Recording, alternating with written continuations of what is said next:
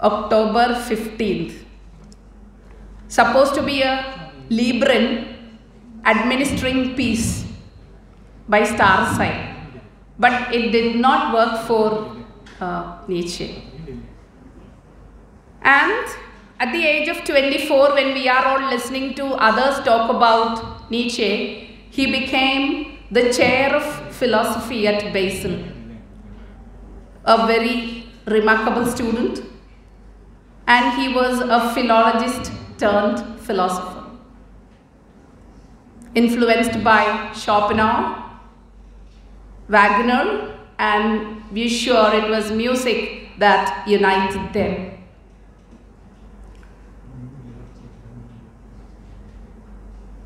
And the great, or the, as I said, the assassination attempts which he made on European modernity and its claims to truth, objectivity, everything.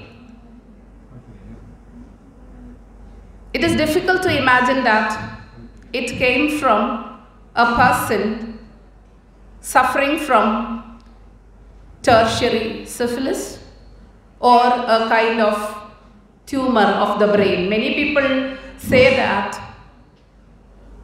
the kind of insights that he expressed were the result of his neurotic disorder.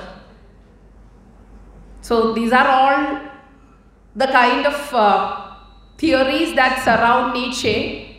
See, people are trying to pin theories on him to imagine that he tried to destroy the world, destroy the certainties of the world in a particular way.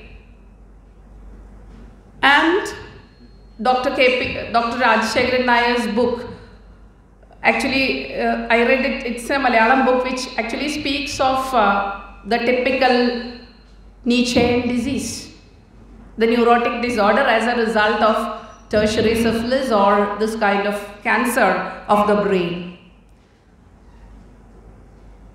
Okay, I think he is a mystery cloaked in an enigma, as you would call Cleopatra or Mona Lisa for that matter.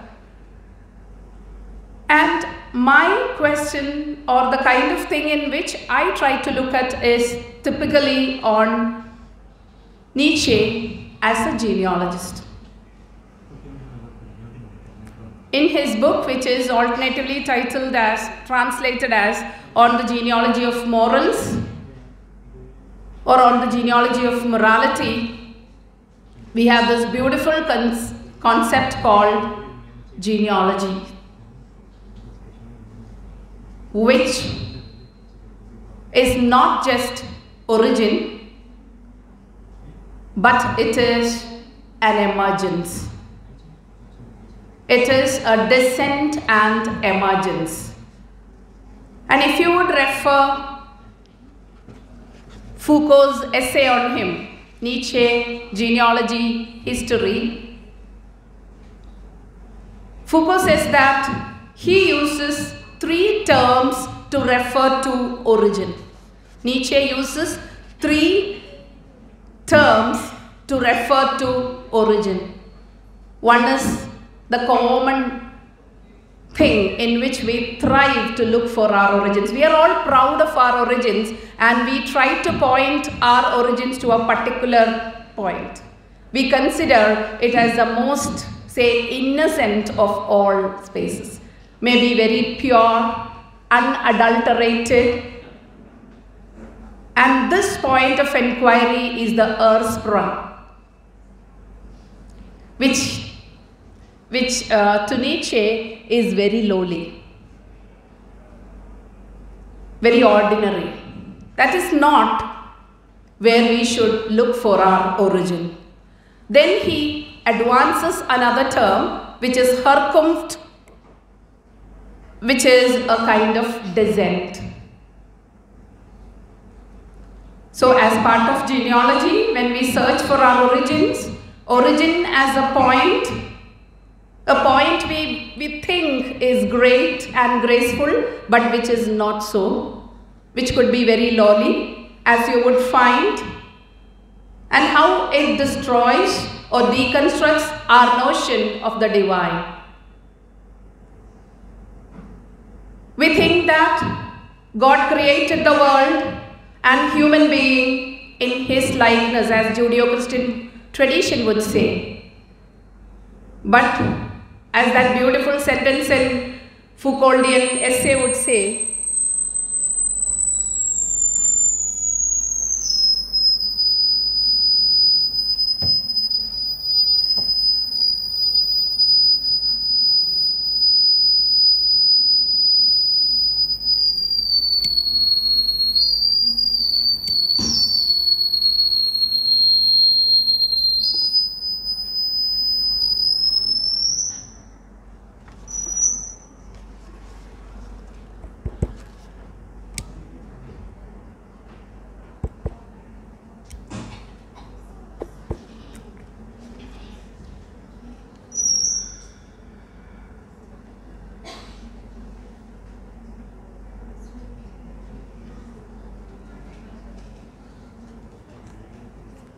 thank you.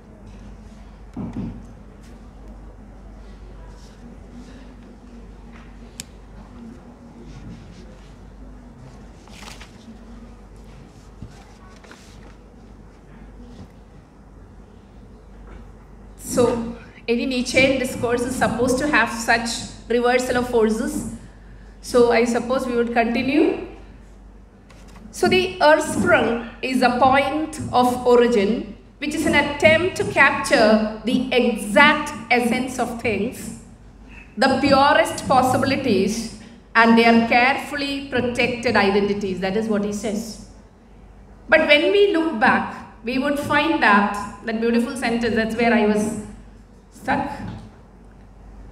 A monkey stands at the gate to heaven, because Darwin had already brought his hammer onto the head of Judeo-Christian morality. So how the divine is just turned to a bestial origin. So any search for origins, when you actually reach a worldly, an important position, there is always this tendency to go back to our roots. So going back to our roots may not be that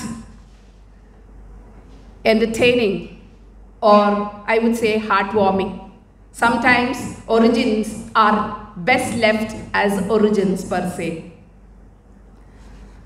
And he says that instead, a genealogy of values, morals, asceticism and knowledge will never confuse itself with a quest for their origins. It will cultivate the details and accidents that accompany every beginning. So that is where genealogy differs from a mere search for origins. It does not just celebrate the glorious, it also celebrates the not so glorious, the fallacies, the foibles, and the falls of where we have fallen also. It is not just our rise, but our fall also is important in tracing our descent. But often our search for origin is a search for the great and the graceful. We ignore where we fell. We could just, whenever you read the autobiographies or the biographies of great people, or even interviews by great writers or so-called great personalities, we see that there is a kind of invisible space, that grey matter, that dark space is there, where you don't speak about what is not so happy in your origin. The second term, which he uses in his genealogical approach, which is not just genealogy, but it approaches close to it, is the term Herkunft, which I said earlier. It is translated generally as stock or descent. It is the ancient affiliation to a group. So instead of looking for a single point of origin, you are actually ready to acknowledge you as part of a bigger group. And this inquiry into the origin, that is Herkunft, when you have that term, that kind of an inquiry for your origin seeks the subtle, singular and sub-individual marks that might possibly intersect to form a network that is difficult to unravel. So we are actually found as a cog in the wheel in the second term. And it also makes us think that the beginnings of things are the accidents, the minute deviations, or conversely, complete reversal. So every great occasion in history could be just an accident. It could be just an accident that created the world. It could be just an accident that gives you a new prime minister. It could be just an accident that you have a new principal. So all these things, it is not just a whole great planning. So we actually look for a lot of cosmic planning behind everything, because that gives us kind of pleasure, a kind of happiness. Okay, I am living in a world which is well charted, which has a predestined existence. No, it just happens. And it is probably, as Foucault beautifully says, a dice box of, it is the iron hand of necessity shaking the dice box of chance that makes your birth. So you celebrate your birthdays, you celebrate your wedding, and a lot of other things. What is the point? It is just one of those things that just happened. It could have been anything else.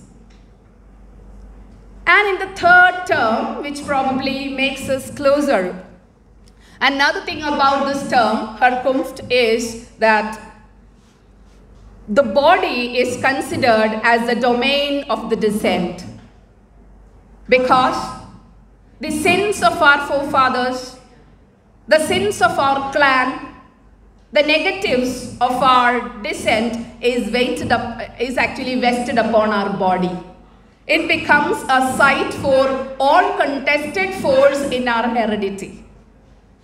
You have a blood pressure or a tuberculosis or any other disease because you've descended from a particular clan, a particular race, a particular family. And your body is a space of contestation of all these, I would say, whatever has been coming through. And you could read it in conjunction with the kind of philosophy that was existing at the time, which is that of naturalism. Because I think Taine, and most of us, I don't know if it is prescribed for most students, Emile Zola's Nana and Flaubertian world would show how human beings are probably driven by bestial tendencies. And the bestiality and the micro desires of the family is vested in body as descent. And that is the space of Herkunft. So I'm actually talking about the three terms which Nietzsche used to refer to origin, because genealogy is tracing your history, a kind of historical sense. And historical sense is not just looking for that point of origin. It's okay. Any charge or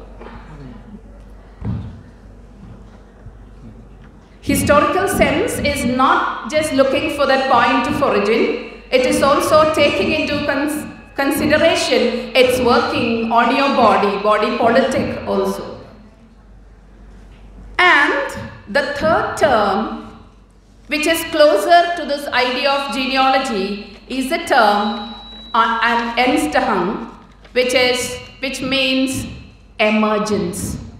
It is Herkunft and Entstehung together that would give us this sense of worklich history or effective history, which could be very close to the genealogical approach. It is an emergence.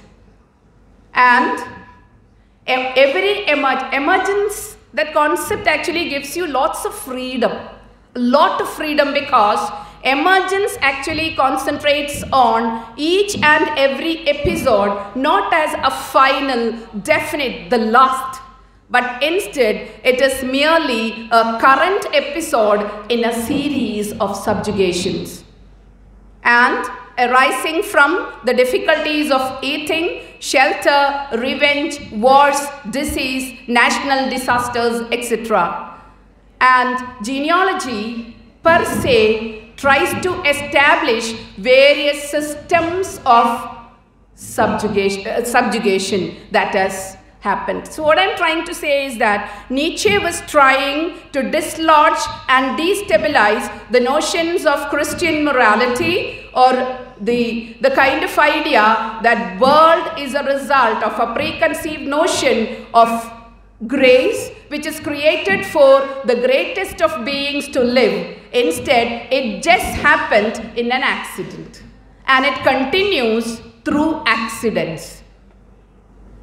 And it is this genealogical approach that would actually enable you not to over-glorify the kind of positions that we are in.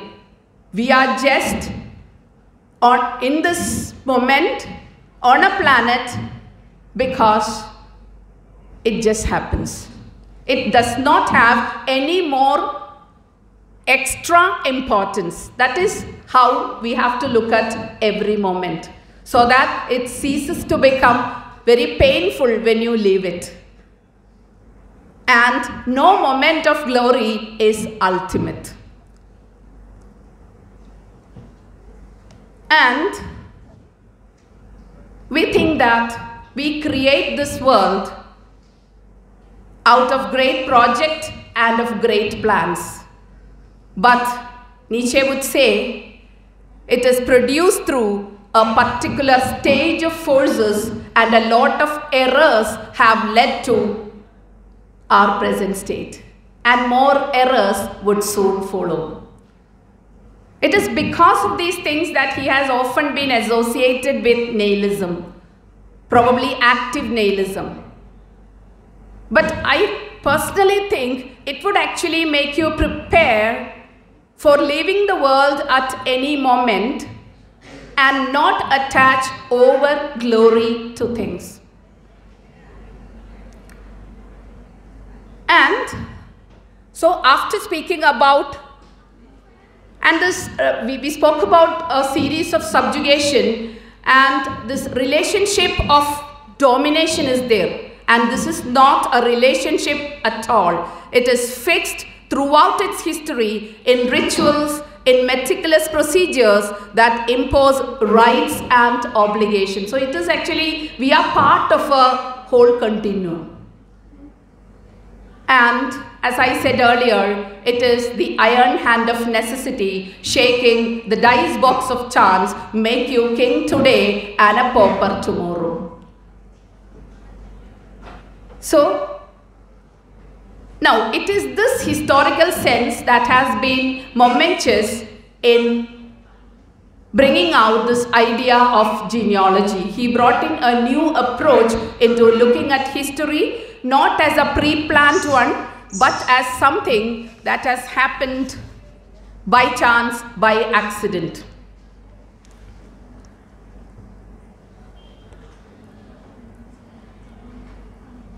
And he said that the belief in the Christian God has become unbelievable. And because it was unbelievable, it had become unbelievable, everything that was built upon this faith, propped up by it, including the whole of our European morality, is destined for collapse. And we actually claim a lot about having a moral conscience. Somebody asked Madhu sir a question about conscience. We think we have.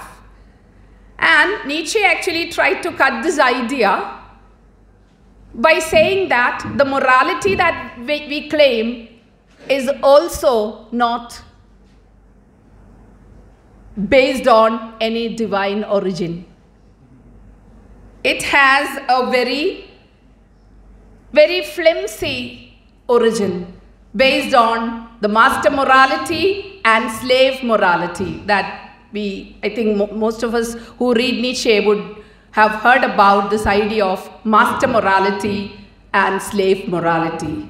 And these ideas are explicated in his book on the genealogy of morality. And there are 3 treatises in it. The first one is titled Good, Bad, Good and Evil. Good, Evil. Why I have selected it is because we always term something as good and something as bad, someone as good, someone as evil.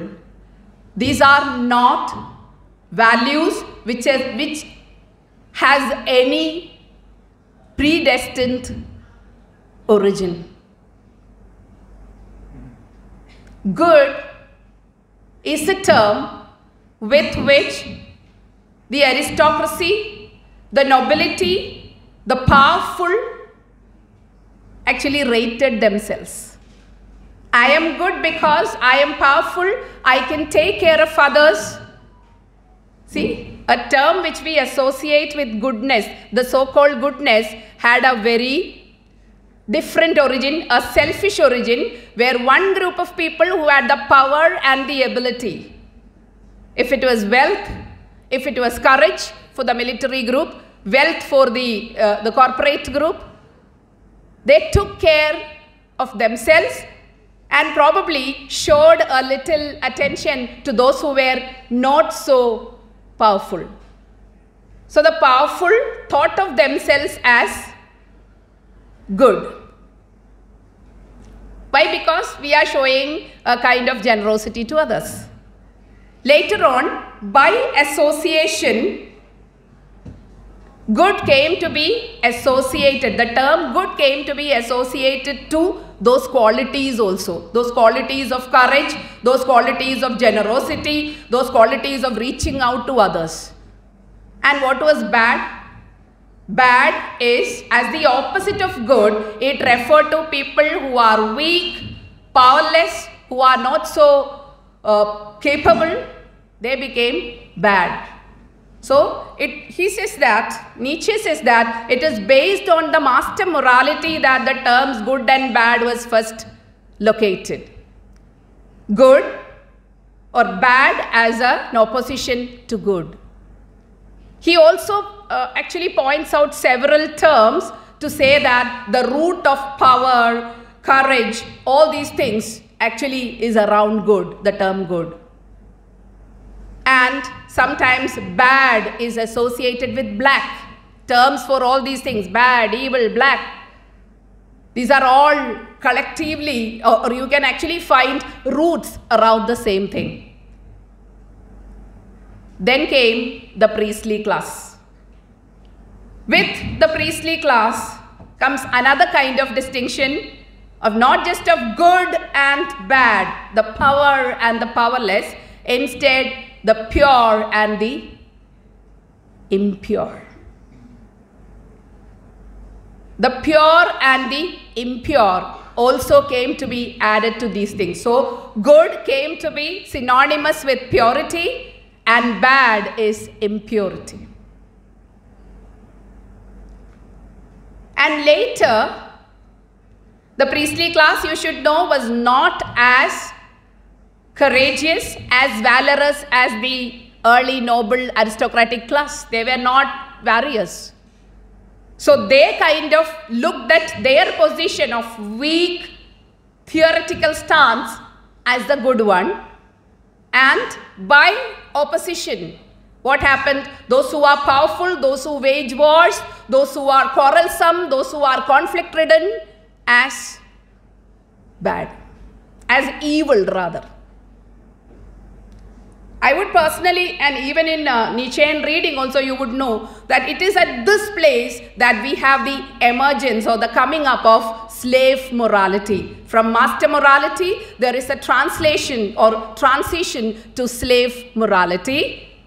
And what is slave morality? The erstwhile weak look at those who inflicted power on them as evil, and those who did not react, those who suffered everything meekly, meekness, softness, and non-quarrelsome qualities, they suddenly become termed as good. So evil and good, from good and bad to good and evil. It is an entirely different social system that is shown by these terms.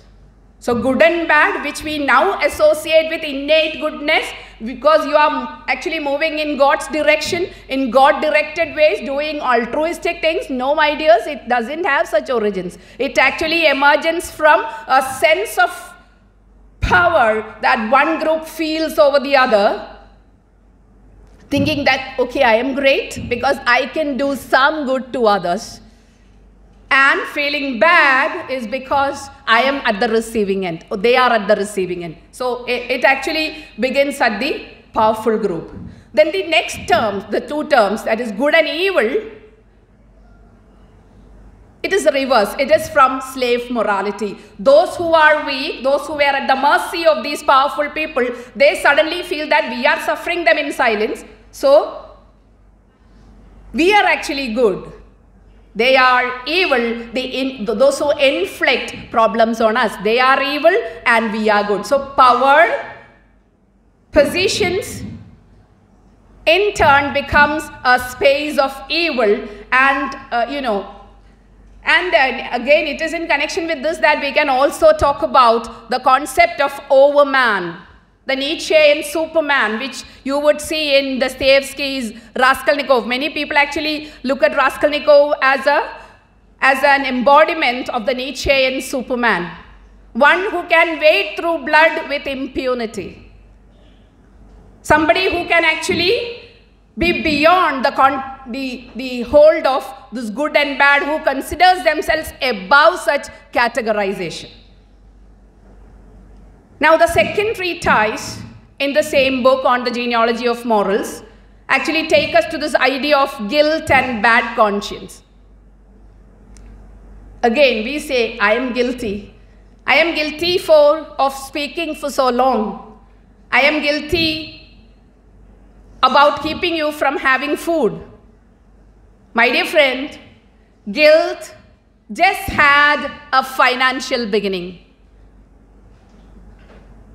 Guilt was associated with non-payment of debt. You take money from somebody, you do not pay it back, you are guilty. And if you are guilty, what should you get?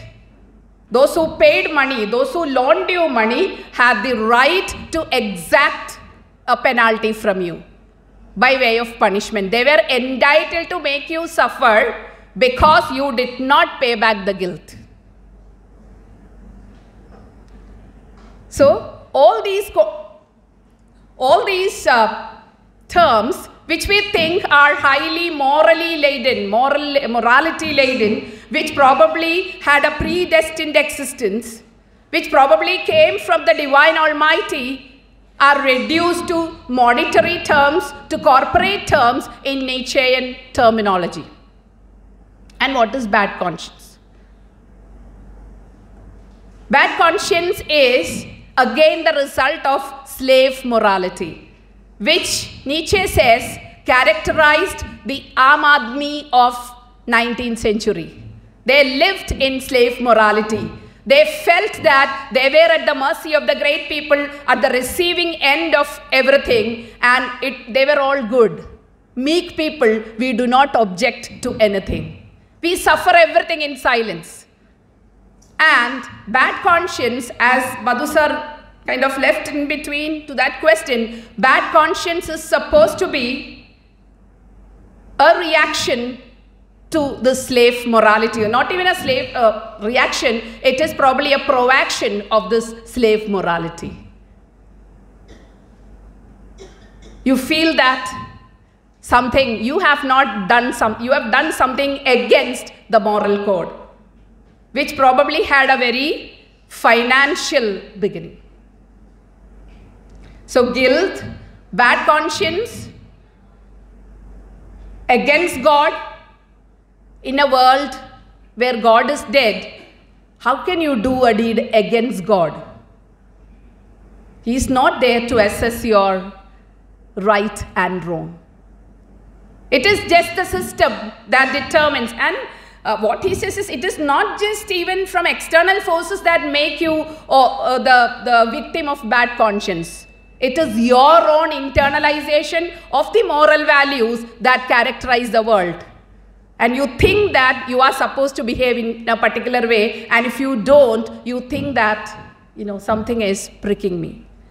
That actually results in that prick of conscience. It is your fault, not the fault of the system. You have internalized what you are. So slave morality has succeeded in making everyone slaves of the system. And it is the overman, again the concept of the Superman, who can probably tide over all these things and thrive in such a state of, say, position.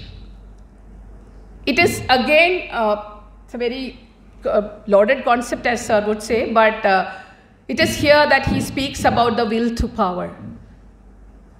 Will to power he considers as the essence of life. The essence of life, that power that makes you assume. Probably, I think it has come from the time of Renaissance, where the willing, thinking man to strive, to seek, to find, and not to yield, that will to power. He puts it against Schopenhauer's will to life. It is not life as it is, but will to power. Conquer your enemies. If you are your own enemy, conquer that. Rise above, thrive, because the world is an oyster for you to break. You need not, if you can actually assume that will to power, you are all supermen, overmen. And the third treatise actually is what is ascetic ideals. To Nietzsche, asceticism, a kind of abstinence from everything, is also the result of slave morality, which actually wards you away from, if you cannot be powerful like the nobles, if you cannot be wading through blood with impunity, be the ascetic. There is always glory, there is a kind of carried glory when you think that you don't want anything. The dramas of this world is not for me. I keep away. If you don't get it, it is always better to think so. So my dear people, it is these kind of concepts that made him a master, a proposer of the genealogical method.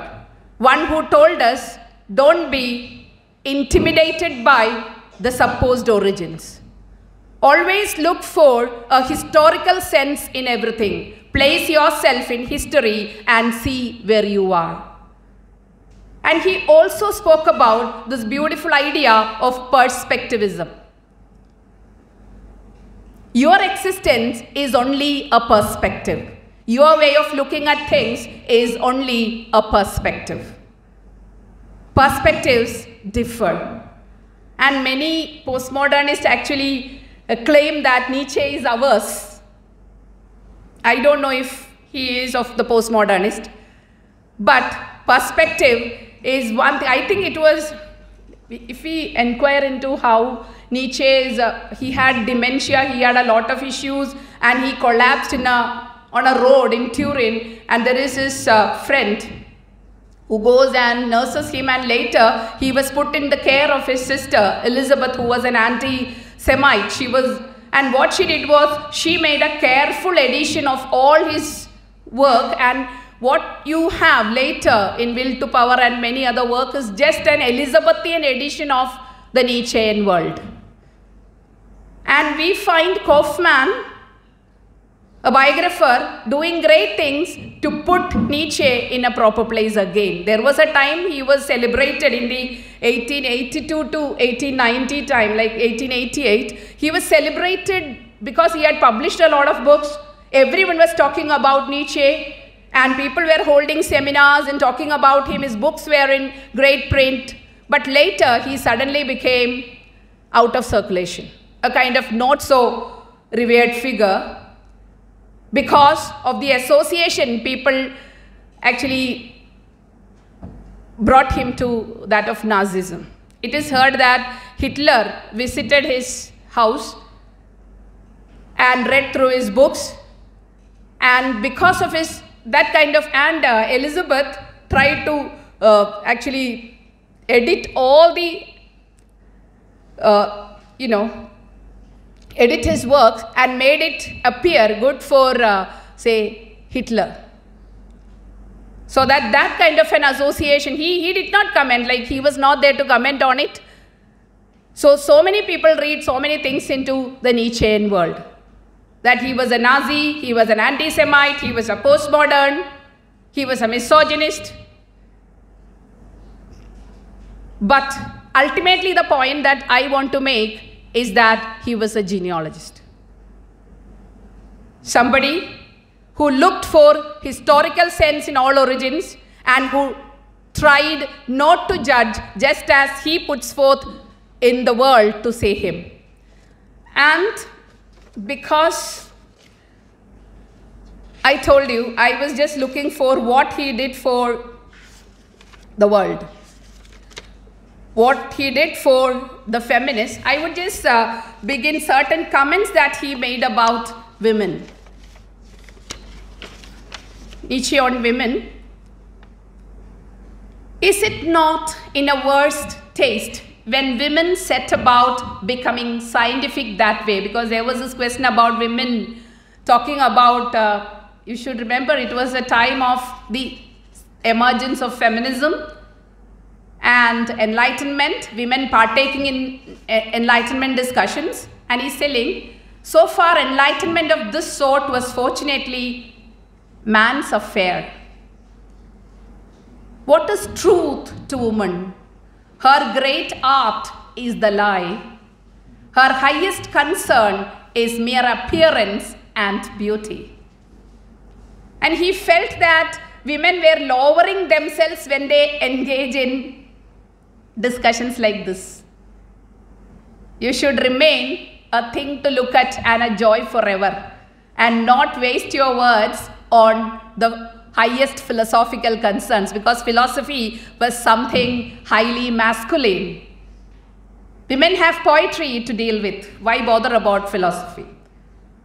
We men wish that women should not go on compromising herself through enlightenment. Another quote. Another quote. To dream perhaps equal rights, equal education, equal claims and obligations is the highest form of shallowness. The emancipation of women, there is stupidity in this movement.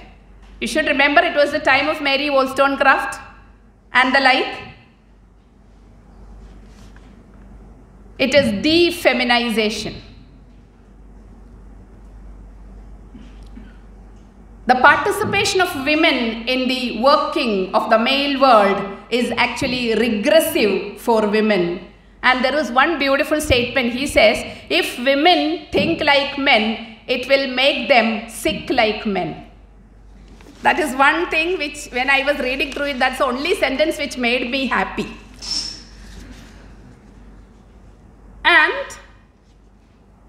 But even then, I would say, I don't know whether I would escape from here, but he did good for the feminine cause or the feminist cause.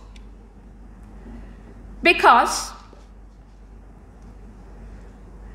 even one of his greatest critics is Derrida. He says that in the textual world of Nietzsche, we would see a feminine operation. That is Derrida's comment. There is a feminine operation in the world of Nietzsche. And for the feminists, I think we can actually dwell on 4 things. He gave primacy to instinct.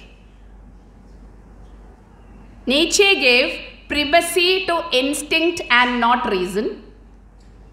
Second, he gave primacy to will, the individual, not just the individual will, but the will to power. Then his anti-egalitarianism in a paradoxical manner. And the decadence of Western culture is actually, I would say, these are all beautiful grounds for feminists. Why? Because instinct is instinctively associated with the feminine, while the rational is supposed to be the forte of the male. Then anti-egalitarianism, we are actually talking about in the 3rd, 4th wave of feminism, we are talking about celebrating the differences and not just begging for equality. Whenever we speak about women, the mic goes off.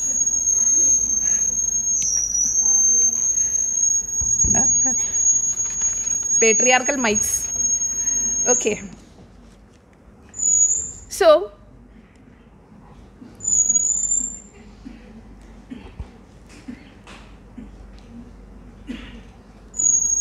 am I audible? I think, yeah. I teach 120 students in a room. So,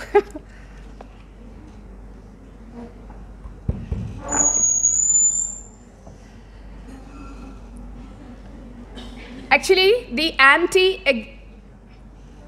we will keep away the mic if it is difficult. Okay. I don't, as charging the so. Okay, so the anti-egalitarian stance. What is egalitarian stance is we found that he does not actually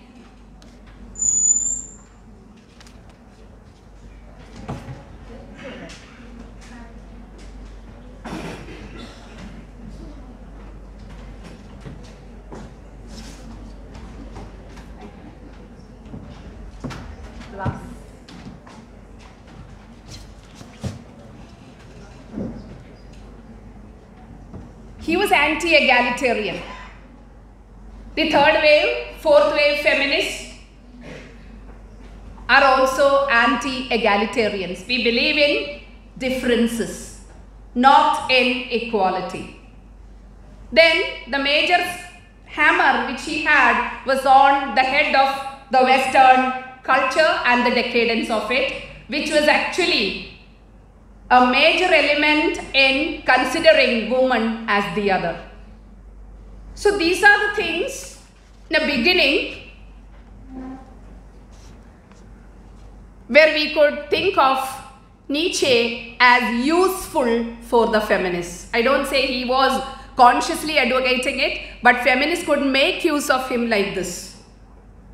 Traditional philosophers have valued mind over body, culture over nature, reason over unreason, truth over illusion, good over evil. Traditionally, women have been associated with the body, irrational, illusionary, and of course, with the idea of nature. And because of its association with women, maternity, femininity, of course, the nature of irrationality and the womb, etc. have been out of the concern of traditional philosophers. It actually made them frightened. And it was never included in serious discussions of philosophy. But if we go through the Nietzschean world, we would know that his texts are full of the feminine and the woman. Lots of examples, lots of metaphors of the feminine and the feminist thrive in his work. And we also have heard about statements like, frailty, thy name is woman. And feminist critics have always challenged the supposed objectivity of philosophy. And we would also know that Nietzsche, as such, objected to objectivity. His idea of perspectivism, of multiple perspective, is highly beneficial for a feminist to look at the issue from all the points. How it liberates feminism or the woman. Philosophy written by men about women pretends to be objective, and the human experience described by philosophy has always been the male experience. And feminists always argue for the revision of existing ones, and here is where we can make use of Nietzsche. Nietzsche's idea of Western morality, Western concept of, and he is anti-egalitarianism, and his idea of perspectivism have all been useful to us. And different perspectives are necessary to arrive at objective truth. So whatever has been considered as absolute truth and absolutely objective truth by traditional Western philosophers are undermined by the Nietzschean stand, which in redirection could be made use of by feminists to argue their point that no absolute truth is possible. And if woman is considered as submissive, subjugated the other, there is no divine sanction for that, because there is no God willing it. It is just an accident which could be replaced by another reversal of forces in a near future in this continuum. And again, Nietzsche is one person who brought back the primacy of body also. That is again locating it in the female. And he challenges the hierarchy of reason over irrationality and says that it is just a product of the grammar of language. Reason, he actually refers to reason as a deceptive old witch. Again, I don't like the association with the old witch, but since it destabilizes reason, we can take it. And in his early essay, On Truth and Lie in the Ultra-Moral Sense, Nietzsche says that words are not just reflection of things. He questions the notion that language reflects reality by speaking about how reality is sometimes created by language. He says that language does not reflect reality. Instead, reality is created by language. So the reality of woman, the reality of men, everything is also a creation, just constructions, which can easily be demolished. So the women's inferiority and submissive position can be seen just as linguistic creations. So again, as I said earlier, unreason is back into philosophy, and that is where the female self generally belongs. The instinctual, the emotional, the irrational. And it does not postulate Nietzsche as approving of women, but still, I say we can appropriate Nietzsche for putting it for a feminist position. There is a comment, Lou Salome, his contemporaries and a very close associate, she identified in Nietzsche's own writing as feminine. And as I told earlier, Derrida also spoke about the feminine operation in the Nietzschean world. I'll just quote from Derrida. The manifold typology in his work, its horde of mothers, daughters, sisters, old maids, wives, governesses, prostitutes, virgins, grandmothers, big and little girl, and his texts are full of references to maternity and femininity. And so I think in willing unreason, in demolishing the Western traditional values which had deprived women of their position, in willing body over mind, in willing perspectivism, in bringing out genealogy, my dear friends, he could be appropriated for the feminist cause. And I conclude my presentation with one quote from him: "Life, despite all the changes in appearance, is at bottom indestructibly powerful and pleasurable." On this note, I wind up my presentation. Thank you.